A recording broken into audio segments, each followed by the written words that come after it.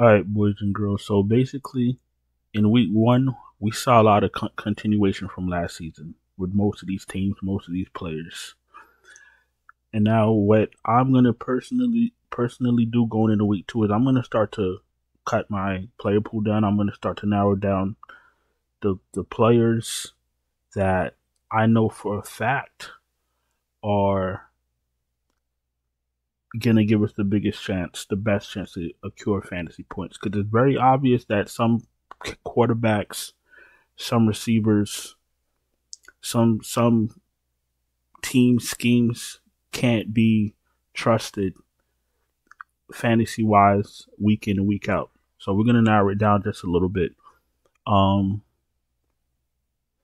top of that, what we're gonna do is we're gonna narrow down a few games that we want to attack because, like I said, we want to cut our player. I'm gonna personally cut my player pool down a little bit. I know there's players out there that just want to play a little bit of everybody and fantasize about wide receivers that are never gonna get on the field. But I'm gonna play players that I know are gonna get targets. As we can already see, there's gonna be a lot of teams that they're gonna spread their targets to 6, 7, 8 receivers. You're not winning fantasy like that. I'm gonna play quarterbacks and receivers that are locked in and with quarterbacks that are always gonna look for their guy. That's the only way you're gonna win. For example, I was screaming Godwin last week. Godwin was probably in the winning lineup, but he had a great productive day. Same thing with Evans. Cup. I had him in almost every. I didn't mean to. I had him in almost everything. He was spectacular. There's certain players are gonna get looks. You can't play everybody in NFL. You can't. You can't. I know they might be one of your favorite wide receivers, and they might have ran a 40, or they might have did this in college. That shit don't matter now.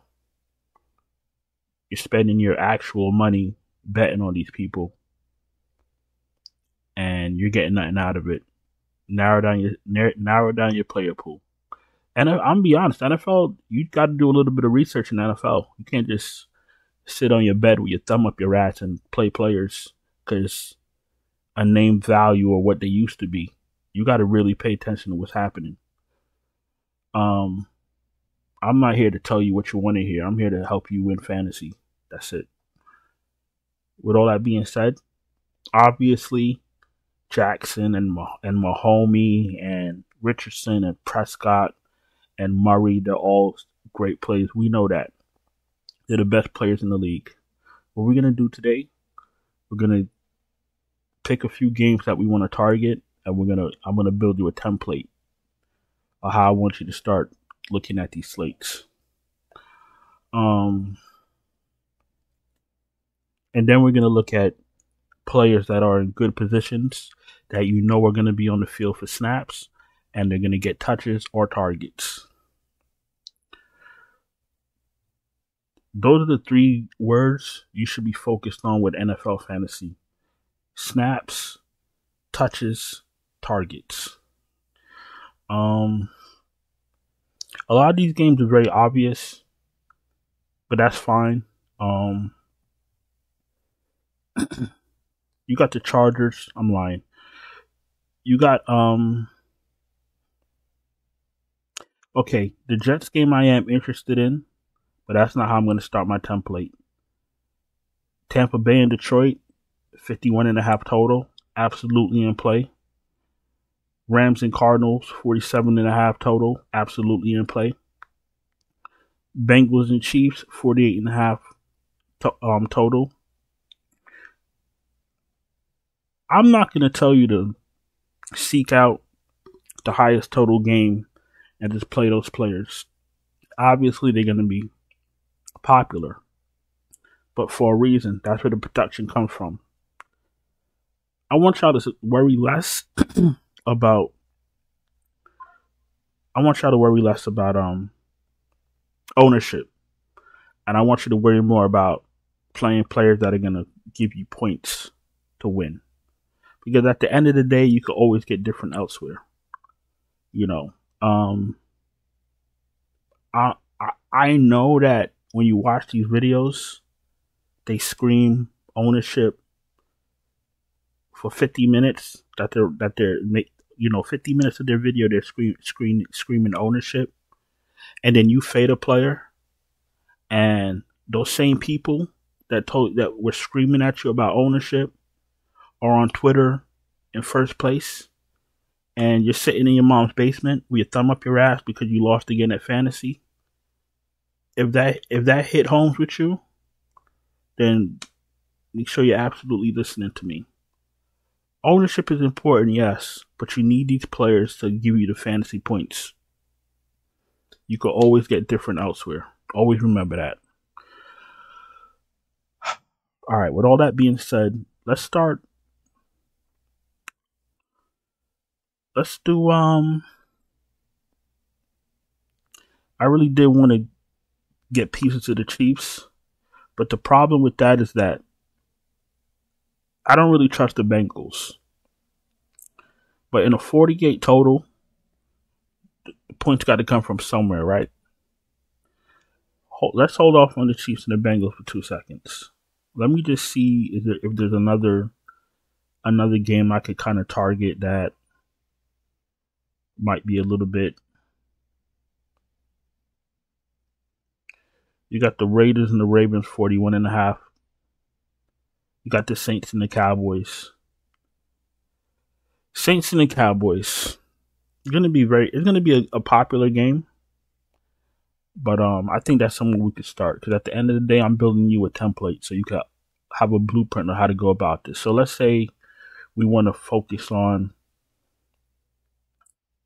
Dallas and Cowboys 46.5 total, right? Okay.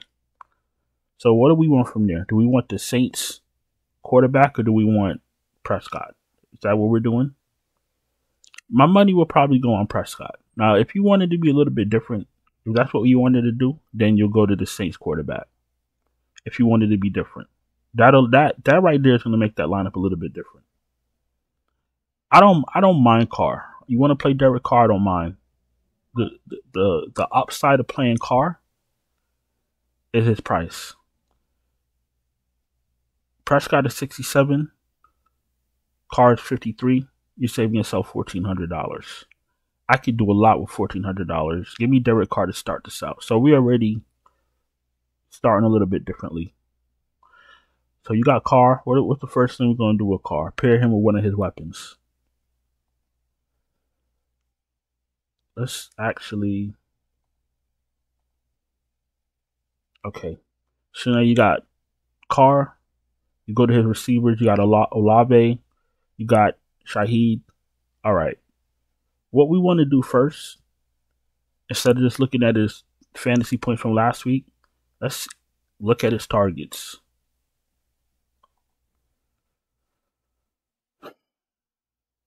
Five targets, 3 receptions. So he did all that on 3 receptions, right? 60 fantasy points on 3 receptions. That's amazing. $4,400. Cool. Let's go to Olave. This could easily went his way also. 2 targets, 3.1 fantasy points, 6,600. The reason I'm going to go play Shaheed is because of the targets and because of the price. He's a little bit cheaper. I could fit more in this lineup.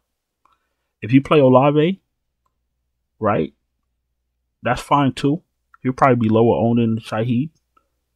But I want the price difference. I'll get different elsewhere. So give me Shaheed. Also, playing these 2 guys at their salaries, that allows me to play Lamb if that's something I choose to do. Brandon Cooks did have a good game. 7 targets. I'm not used to that with Brandon Cooks. 7 targets. He caught 4 of them. 14 fantasy points.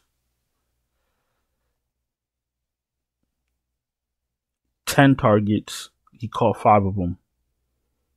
He didn't get in the end zone. Still had 13 fantasy points.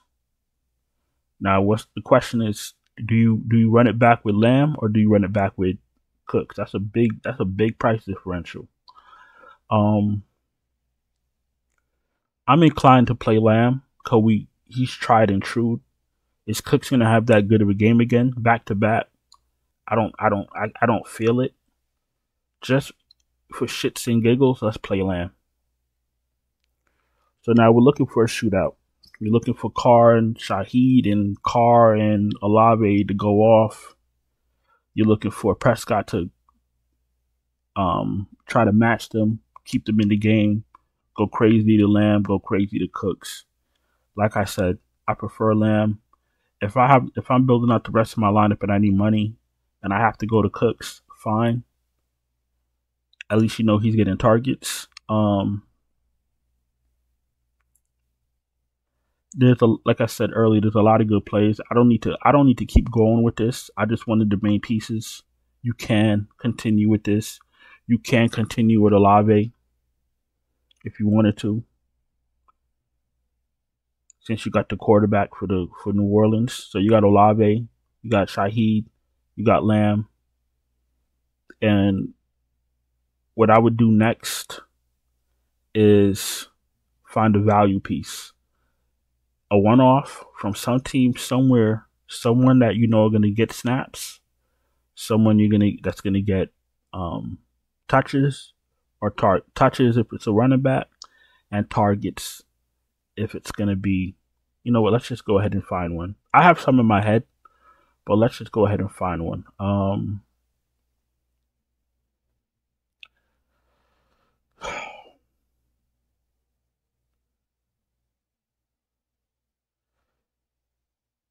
Hold on one second.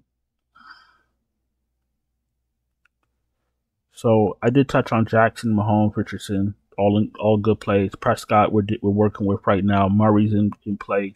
Goff is always in play. Burrow in Kansas City. I think Cincinnati will be better. I'm scared of them, but I think they will be better. You got Daniels going up against the Giants. Daniels going to be he should be popular. Purdy's always in play. Stafford against Arizona. Good game environment. Same thing with Mayfield. Spoke on that a little bit. I like the Jets to be better. Herbert against Carolina. I'm off of Herbert. Like, I fell off of him over the last season, but I like him against Carolina. Trevor Lawrence. I don't know if we need to get to them. I don't know if we need to get to him, or I need to get to him against Cleveland. Watson's absolutely off the table. No Geno for me against New England. Pitts I don't really trust. Daniel Jones over my dead body. The rest of them I don't need to be playing. You have better options up top, to be honest with you.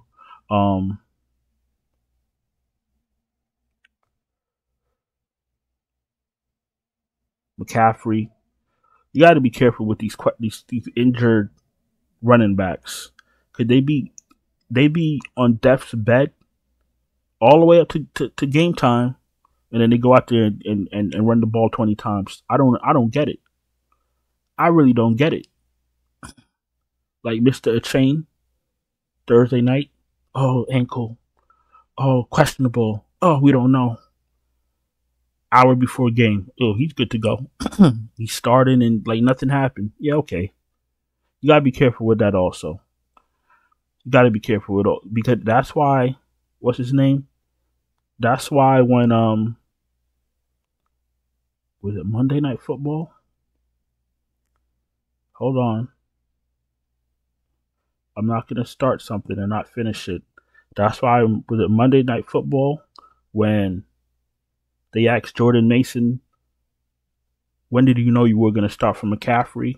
And he said Friday night, and then he got in trouble by San Francisco for saying that, because they knew what they was doing. They all know what they be doing, but I'm not going to get into that right now.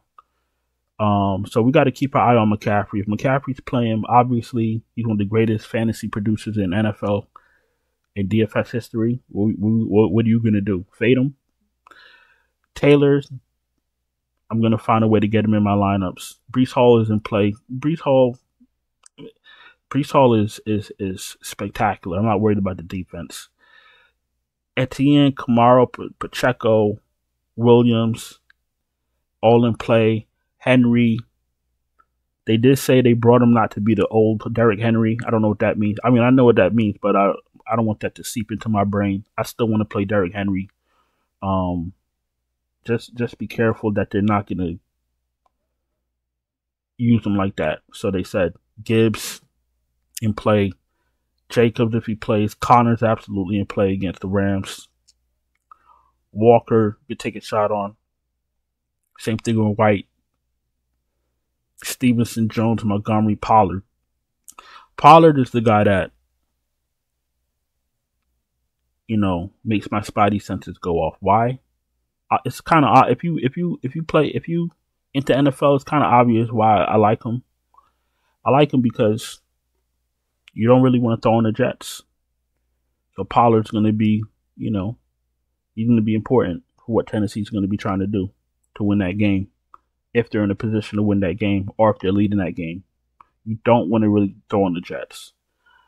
So I'm looking for Pollard. Pollard is going to be, I'm going to find a way to get him in my lineup. Like I said, cut your player pool down. Focus on certain game environments that should be high scoring, and feel free to play players that you feel are in prime positions or that are underpriced.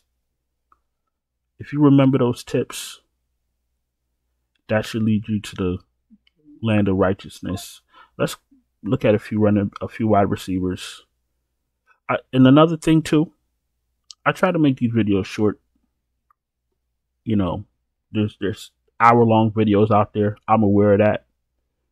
I know most people watch multiple videos like I used to do. So I don't need to make my video an hour long either. Well, an hour long also. But there's also people that feel the type of way when I don't say the player that they like. It's okay. I'm not going to mention every player.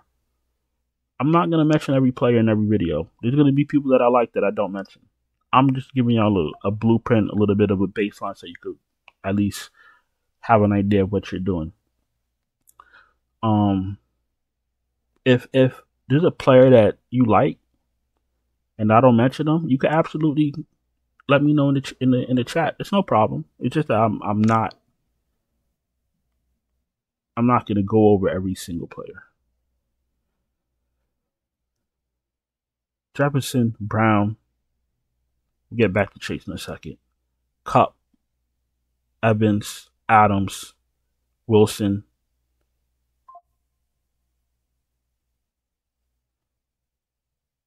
Rice, Pittman, Cooper, Godwin, Reed, Neighbors if he plays, Metcalf, Pickens, Ridley, McLaurin, Doubs. All these guys are going to play. Cooks, Kirk.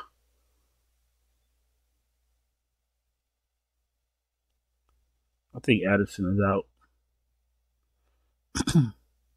You could take a shot on Judy. I'm not a big Jerry Judy guy.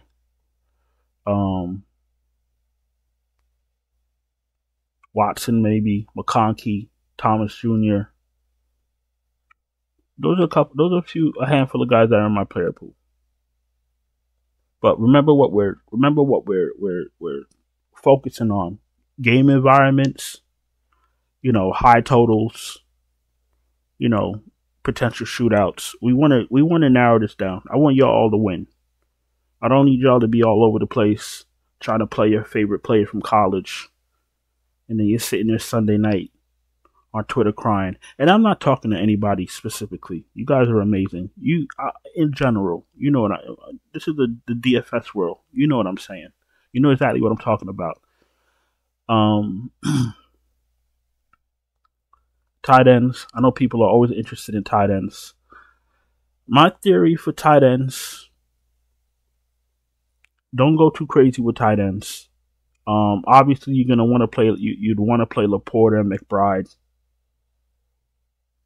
Kelsey, I gotta rewatch that game, but Kelsey didn't look too great to me at first glance. I never trusted Kittle. I always thought Kittle was a fraud. Not a fraud. I just thought that you got to be careful with guys that the media makes seem better than they are. And I'm not saying that's Kittle, but he just don't move me. I'm never thrilled to play him. You feel me? I'm just being honest with you. If Kittle is your favorite player from high school or college, don't be butthurt. I'm just telling you guys that I don't feel right playing. If you got your George Kittle poster hanging on your ceiling, don't be upset. We all have guys that we don't have good experience playing. That's part of DFS. You know what I'm saying? Don't be hurt. I just don't trust Kittle like that. I love to play Laporta if I have the money. McBride, Ingram. I played a lot last season. That first game, I wasn't even mad with my 1 fantasy points, but I don't expect that going forward. So I'm gonna give him. I don't think he had that many targets, to be honest with you. 4 targets. 4 targets. I'm gonna give him another shot. I'm not saying this slate, but I'm gonna give him another shot. Andrews, I don't think so. Him and Kelsey looked awful. Give me my boy Mr. Likely. Been playing Likely all last season. Won us a ton of money in that first game. Yeah. I have a special. Yeah, give me Likely. Ferguson, Bowers. Bowers is in play. Okonkwo's in play for me. You could take a shot on Hill, but like I said, I need guys that are going to be in a position. 2 targets. And I know it's early. I know it's only game 1. You know, targets fluctuate. What you got, if you really, really, really want to play a player, I suggest you go to like PFF. That's an NFL fantasy website. And just put in NFL PFF. And I want you to look at snaps. Right? If you really want to play a player, you're going to have to do a deep dive. Like, I'm be so honest. I'm about to just drop a bar for you right now. I have members, I have Patreons, I have channel members that, you know, I send lineups to daily. I'm going to do all what I got to do, all my research, you know, to make the best possible lineups. I handle all my lineups, right? If you're thinking that you're going to watch a video, right? I'm being honest with you. Don't get your panties twisted. If you think you're going to watch a DFS video and somebody's going to give you the lineup so you can just plug it in and go win $1 million, you better go climb up your chimney and dive straight out of that motherfucker, because that's not how that is not how it's going to go. And I know that there's people that's going to make it sound like that, but I'm not here to tell you what you want to hear. I'm here to help you get better at DFS. You feel me? I'm sorry I woke up this morning and chose violence, but the truth will always set you free. I promise you, if you listen to what I'm telling you, you'll start cashing. You know how many people send me messages? Hey, bro, since I started listening to you, I've been winning more often. Just take emotion out of it. Listen to what I'm telling you, and you're gonna cash more often than not. You could ask my members, or you could look at my members in my comments in my videos. We've cashed every single day for over a week now. Last night was the first time we didn't cash in football because that game was messy. Whatever. I didn't have woods. That's on me. Whoop-de-whoop. Guess what? Still had a takedown in WNBA on FanDuel. Still cashed WNBA DraftKings. Still smashing golf right now, first place. First place and 4th place. First place on FanDuel, 4th place on DraftKings. Like, I put in the work. Like, you're not gonna do research, play somebody, and win $1 million. But you're putting yourself in a better position to understand of how it's supposed to go. You feel me? That's all I'm trying to convey. You feel me? That's all. You got Carr. You got Shaheed. You got Olave. You're running it back with Lamb. You got Pollard from Tennessee in a position where if they want to win, they're going to have to ride him. Pause. But you know what I mean. Like, I just set y'all up for. I just set y'all up for. What's the word I'm looking for? Salvation. Listen, this is just a template. This is just a blueprint on how I want you to look at. How I want you to slow it down, tighten up your player pool, and how I want you to go about these slates. Because guess what? If New Orleans and Dallas is a high scoring game, all of these players will be involved, and you're going to be loving the advice that I gave you. You feel me? All right. We're about to go to FanDuel in about 20, 25, 30 seconds. If you're new here, welcome. Appreciate you taking time to watch my video. If you're not subscribed, subscribe. Hit the bell. Thumbs up the video. If you're struggling to cash, no problem. I can help you. Check out the Patreon link in the description. Check out the channel memberships right here on YouTube. Super chats are always open. Listen, I'm sorry for the harsh words, but I need you. Part of DFS is it's mental. It's how you approach your slates. It's how you approach it. Like, you can't let Twitter get in your head. You can't let media get in your head. You got to understand. You got to understand the game environment. You got to understand the quarterback's favorite targets, and you got to understand the running backs that are going to get the touches. You're gonna have teams that spread the ball to a lot of receivers. You're gonna have teams that run a lot of running backs. You got to eliminate those. Because how does that help you with fantasy? How does that help you in fantasy? The object of fantasy sports is to score fantasy points more than the next person. You feel me? Tighten up. Let's go to FanDuel. So before we go to FanDuel, I already have some players that I like. It's not a game stat. It's just a few players that are in good positions as one-offs, and I already stuck them in a lineup. Boom. So we got Anthony Richardson. You could run him naked if you want to throw a receiver with him. Have at it. I'm probably gonna run him naked. But you could run one of his receivers with him, no problem. Tony Pollard, just went over why I like Tony Pollard. And Cooper Kupp, no Nakua, going up against Arizona. Great game environment. Kupp is going to be popular. I know that. But when he puts up 20, 30 fantasy points, is it going to matter? You're going to wish you had him. You feel me? Listen, I held y'all long enough. You guys are simply amazing. If I didn't mention your favorite player, just throw it in the chat. Don't. It's all good. We got more than enough time to talk about it in the chat. I don't want no problems. I just want to enjoy my Friday and my Saturday. You feel me? I'm going to go on and get out of here. I'm going to let y'all get back to doing what it is y'all do on the weekend, Friday, Saturday. I'm going to go be productive. There should be another video out tonight for MLB, most likely. Once again, I do appreciate y'all taking the time to watch my video. Don't forget to subscribe, hit the bell, thumbs up the video. Patreon is linked in the description. Channel memberships are right here on YouTube. Super chats are always open. You guys are great, spectacular. Bon voyage, and I'll see you next time. Ciao.